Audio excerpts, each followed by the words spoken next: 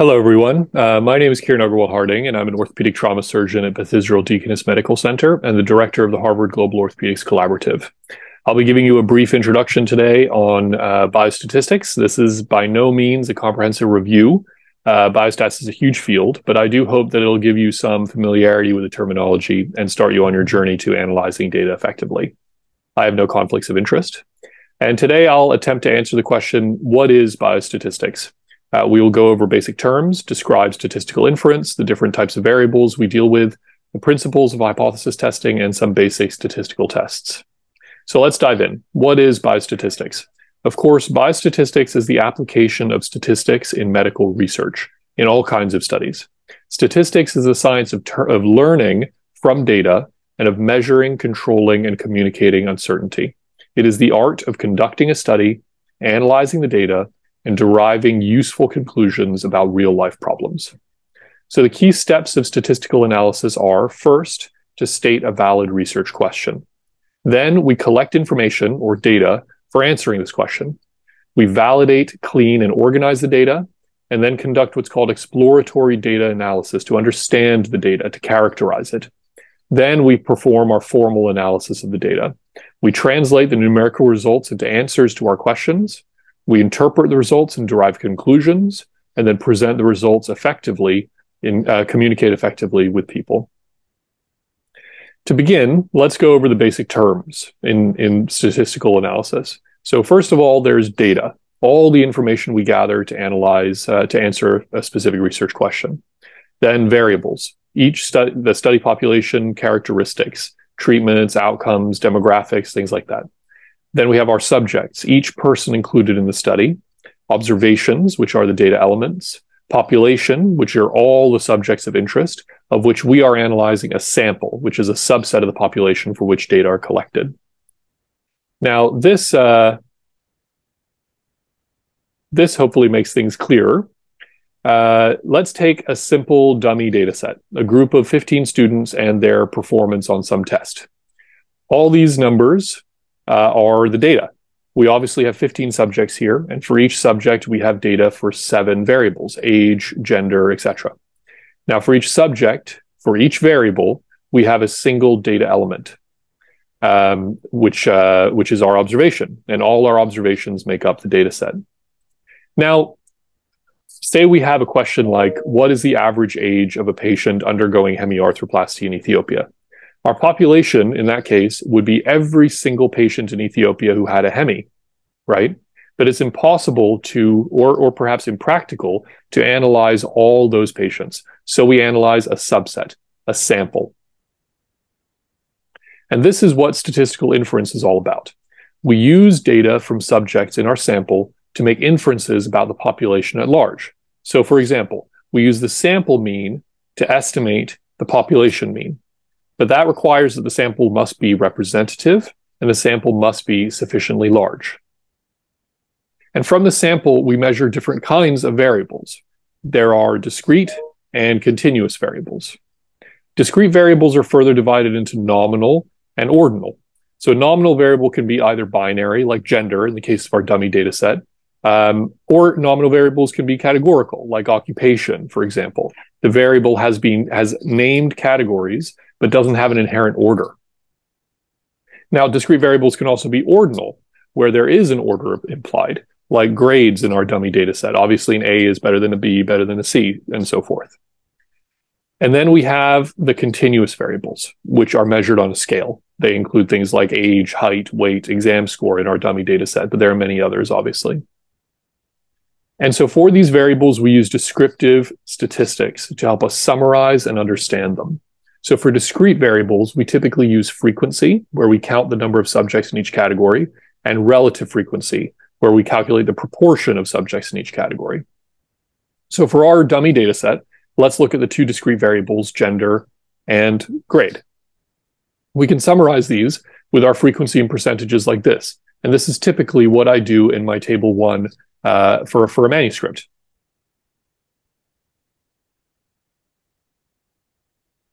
This gives you a general sense of the distribution of these variables, which can be very helpful, both for the reader and for yourself when performing analysis. And you can even chart these to further understand the distribution. So as you can see here, we've charted the grades. Now, for continuous variables, we use different statistics, different descriptive statistics. We have measures of both location and dispersion. So measures of location indicate where the collected values of a variable are located within a range of possibilities. And then measures of dispersion include are measures of how dispersed the collective values are, i.e., like basically what is the spread across the range. So, you know, for measures of location, we have things like mean, median, and mode. Measures of dispersion, we have range, variance, standard deviation, interquartile range.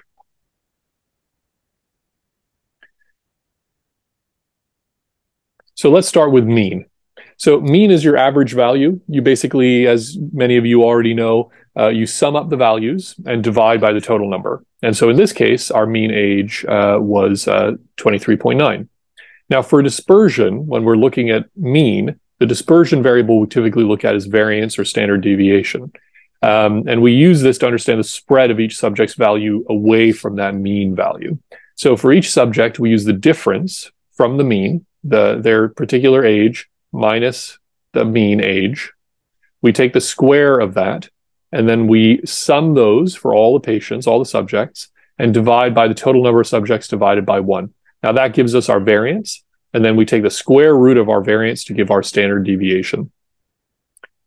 So here's a histogram plotting all of our subjects by their age, and we see the top right corner, the mean is 23.9 plus minus the standard deviation of 4.5. This is how I report all my means in tables and manuscripts. Basically what this means is that 68% of the data will lie within this range described by the mean plus minus the standard deviation. Now, if you look at the spread of the data in the histogram, you'll see that the mean falls roughly in the middle, as you would expect. But maybe it's being pulled a little bit by these two older individuals over here in their 30s. We usually assume that large enough data will follow a normal distribution. This is the normal distribution bell curve, which many of you may already be familiar with. But sometimes data can be skewed one way or another. And a quick way to tell this is by plotting the data in a histogram and comparing your mean, median, and mode, because the tails will pull the mean away from the median and away from the mode. So let's talk about median. Median is another measure of location. It's the middle value, right in the middle of your data set. So 50% of data will be above it, 50% will be below. You put the data in order and take the value right in the middle. And in this case, it's 24, which is actually quite close to our mean of 23.9. Now, we describe the dispersion around our median with the interquartile range. So the first quartile is at the 25% mark. Our median, or the second quartile, is at the 50% mark. And our third quartile is at the 75% mark. So in this case, our interquartile range between Q1 and Q3 represent 50% of our data, and it's between 20 and 26. So 50% of our patients, of our subjects, fall between the ages of 20 and 26. It's a way of summarizing the data. Now, here's a nice way to depict this same data. So this is a box and whiskers plot. The box represents the interquartile range here, with a line in the middle representing the median. And then this X is the mean, and it shows you sort of the difference between the mean and your median. And then these whiskers on either side represent your range. You can see here that our data is perhaps a little bit skewed by the older students, but our mean and median are basically the same, so it's not so bad. So what about outliers? So we typically define outliers as observation above Q3 plus 1.5 times the interquartile range, or below Q1 minus 1.5 times the interquartile range. These are called outliers in the box plot, and those would be beyond those whiskers, individual dots that would be beyond those whiskers. Outliers are simply part of the data. They are not caused by typos or errors, and you can't ignore them. Outliers explain how many extreme values are located at the tails of a distribution, and they certainly require a little bit of attention. Now, the last descriptive stats that we'll mention are mode, minimum, and max. So the minimum and the maximum are self-explanatory. They're just the minimum and maximum values of your data set. But the mode is the most frequent of the values. So in this case, we see that the most frequent value was 22, and our age range was 18 to 33. So here's our summary for the dummy data set that we were analyzing of all the continuous variables. We have here our mean with our standard deviation. We have our medians with our interquartile range, and we have our modes with the ranges. Now, I will say that I very rarely use mode unless there's a particular variable that calls for it, but I very frequently will use mean and median to summarize my data, and this is exactly how I would present it in a table. And here is what all that data looks like when it's plotted in histograms, which also helps you sort of understand the overlay of this, the layout of this data to characterize and understand it. So you can see here, for example, that our ages are sort of clustered more in the young 20s with a few outliers here, and our mean, as we know, came to about 24. Height is pretty evenly distributed. Exam scores are as well. Our weight, we sort of have, a large number of patients here who are weighing very little, but then most of our patients are sort of above, 70 in this kilo group. And here again is our data plotted in box and whiskers plots. And again, you can see here, for example, for weight, that our median is being pulled a little bit away from our mean, which is being a little bit pulled towards that group of patients who are in the lower weight range. And so this just helps us understand the population a little bit, to characterize it. It's useful for us as analysts who are going to go through the data and draw conclusions. And it's also useful for your reader, who will want to understand the data set so that they can understand whether the patient population you studied is generalizable and applicable to the patient population that they are treating. So now that we've understood our data, we can move on to statistical inference. So using our sample to estimate the values of parameters for the population, and then testing specific hypotheses. Now, the confidence interval is a very helpful tool. So suppose X is a variable like systolic blood pressure for a population of size n, with an average blood pressure of mu and a standard deviation of sigma. Now, we select a random sample of patient 1, patient 2, all the way up to patient number n of a size n. A point estimate of mu is the mean of X. And then the standard deviation of X is the standard deviation divided by the square root of n.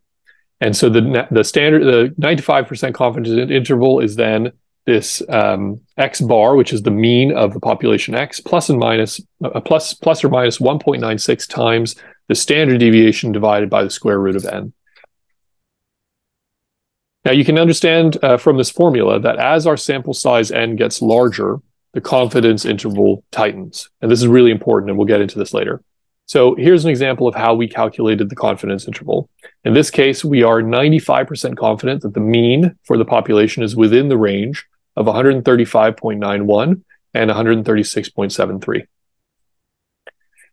So I typically use confidence intervals in many of the papers that I write. Very useful tool. So let's move on to hypothesis testing. So suppose we want to study a characteristic in the population with mean mu and standard deviation sigma. What is the value of mu? It is an impractical or perhaps impossible task to measure an entire population. So we select a random sample from that population and infer the value of mu. We can also compare the means or proportion between the two samples to see if there's a difference. Now, we typically have what's called a null hypothesis and an alternative hypothesis. The null hypothesis, or HO, is an explicit statement about an unknown parameter, the validity of which we wish to answer. So typically we say mu, as in the mu that we are estimating for the population based on our sample, is equal to mu naught, or the entire population's mu. That's the null hypothesis. It's the same. Our sample is the same as the population. The alternative hypothesis states that's the opposite. The sample population, the sample mean is not equal to that of the population. We can do this two-sided, saying that it's simply not equivalent, or we can do one-sided, saying that it's greater than or less than the mean of the population. But when we test these hypotheses, we can make errors. Anytime we run statistics, there's always a risk of error. Say that the null hypothesis is in reality true, right? So there is no difference between our sample and the population. But from our statistics, we conclude that the null hypothesis is false. We detect a difference between our sample subjects and our population. That's called a type 1 error. And say the null hypothesis is in fact false. There's a difference between our sample and the population, but we incorrectly say that it's true. There's no difference. We think there's no difference. That's what's called a type 2 error. And we want to limit the chance of this happening. So in summary, a type 1 error, basically you set your probability as alpha, right? Alpha is our standard. We usually set it as 0.05. This is why you have p-values of 0.05 as the standard. We're willing to accept a 5% risk that we are wrong when we reject the null hypothesis. Now let's talk about type 2. So we signified the probability of a type 2 error as beta. This is related to the power of the statistical test. Power is basically 1 minus beta. And we can decrease the risk of committing a type 2 error by ensuring that there's that your test has enough power, so enough sample size. And we'll get into this a little bit more. Here's a way to explain these two concepts. So imagine we have a population with a mean of some value mu, and this is our target, this is our population, and we're trying to shoot to get the mean for the population and hit our target, okay? We run an experiment with a sample of the population, and we're aiming for the target, and our sample ends up giving us a mean here. This is the mean of our sample. And we call this X bar. And we want to say that X bar is equal to the mean of the population mu. Can we say that? Well, it depends on the accuracy of our test and if our sample is representative. Well, say we run 10 experiments, and if our population is representative, then our null hypothesis is true, right? The mean of our samples should be the same as the mean of our population, and we should be close to our target. Then mu we are estimating is the same as mu naught. And if we run infinite experiments to estimate mu, each result will fall in this distribution, right? And if mu, and these are the probabilities of getting a particular estimate of mu, and if mu is equal to mu naught, then the cluster in a normal distribution around mu naught. So they should cluster around the actual true mean of the population. So any individual test that we run and sample that we get, and estimate of mu that we get, gets plotted here. And of course, like if we have a good test, the vast majority of our test should be clustered around mu naught and demonstrating similarity between mu and mu naught. But here's one experiment that we ran just by random that actually gave an estimate for mu that was quite a bit farther away from what our actual true value of mu naught is. And so that falls into this range here. And occasionally we get it wrong. And by chance, our sample estimate is so far away that we commit what's called this type 1 error. We reject the null hypothesis and think that our sample is different from the mean of the population, when in fact it's just normal, and it is the same, but it's just the scatter of statistical error that's causing that difference. So we usually set this threshold as 5% risk of committing this kind of error. Now, similarly, imagine that the null hypothesis is actually false and our sample is not representative. In fact, we don't want to hit our target. Our sample is different from our target. We're aiming off of our target. And so when we shoot multiple times, we get a cluster that is a little bit away from our target, and it forms a bell curve just like we saw if it was centered on the target. Now, occasionally, we will accidentally hit the target, even though we're aiming away from our target. And so we will commit what's called a type 2 error, where we think our sample is the same as our population, when in reality it's different, and we just by chance we're hitting the target of our population, thinking that the two are the same. So these concepts are linked. We can increase alpha to reduce beta, but it's a trade-off. There's an overlap between our null hypothesis being accepted and rejected bell curves. And so we refer to 1 minus beta as the power of a study. Basically, it's the area under the curve of this, rejecting the null hypothesis curve distribution of responses. And the probability that we can detect a difference between our sample and the population when there actually is one. So power is a function of sample size. And I hope that this is coming through here with the animation. And what you'll see here is that as we do more tests, throw more darts at the board, our estimates cluster more tightly around the mean. And this makes it easier to tell the difference between samples that are the same or different from the population. And our beta gets smaller, our power gets bigger. So you can see here, as the population, as the sample size gets bigger and bigger, our samples cluster more and more and more around their means. And so beta gets smaller and smaller and smaller, and our power as a result increases. So this is why power is related to our sample size. And conversely now, as you see, as the sample size gets smaller, our distributions expand more and more. There's more overlap between these two bell curves, and our beta gets bigger and bigger and bigger. Now, also, power is a function of effect size. If you say the mean of our sample is very different from the mean of our population, it doesn't matter so much how inaccurate our dart throwing is, right? If we aim far enough away from the bullseye, the chance of accidentally hitting the bullseye is lower. So here you can see, our cluster is away from the mean, but because the difference between our sample and our mean is not very high, we end up accidentally hitting our population mean every once in a while, our bullseye. Now, if we aim further and further away from the target, these become more and more different, and so our power increases. You can see that from this graph here. So I hope that was clear. These are some of the basic statistical tests that we use, and I'll go over this very superficially. There's a lot more to learn here. So there's also a difference between testing a parametric variable, in other words, a variable that is normally distributed, as we discussed earlier, compared to a non-parametric variable that's not normally distributed. I won't be able to get into all of this today, but suffice to say, we assume that large enough samples can be treated as if they're normal distributions. So here's our dummy data set again. Let's assume our population is normally distributed, even though that's probably not a fair assumption in this case. We want to compare, for the purpose of our analysis, age, height, and weight between the men and the women.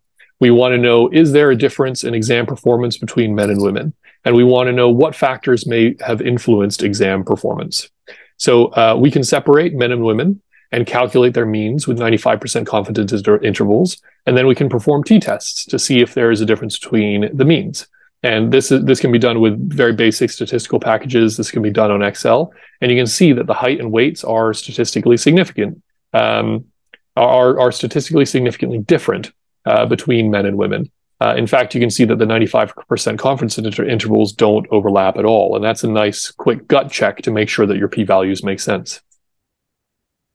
Now, chi-square tests are useful when seeing if there are associations with categorical variables. So say we want to know if gender is associated with getting less than 80 points on the test, right? So first we count the number of men and women in that category. That's the observed. Then we add them up and divide by the total number. So that's 8 divided by 15 gives us about 53%. So 0.533 is a proportion. That's the overall proportion that scored less than 80 on the test. Now, if we expect men and women to be the same, then both groups would have had the same proportion. So we multiplied this 0.533 by the total number in each group. And that gives us what we call the expected number of people, of subjects who would have scores less than 80. And in this case, we would expect 5.33 men and 2.667 women. Now, using this formula, we calculate the chi-squared statistic for each group and then add them together. So we take the observed number, 4 in this case for men, minus 5.33, we square it, and then we divide by 5.33. In that case, the chi-squared statistic is 0.33.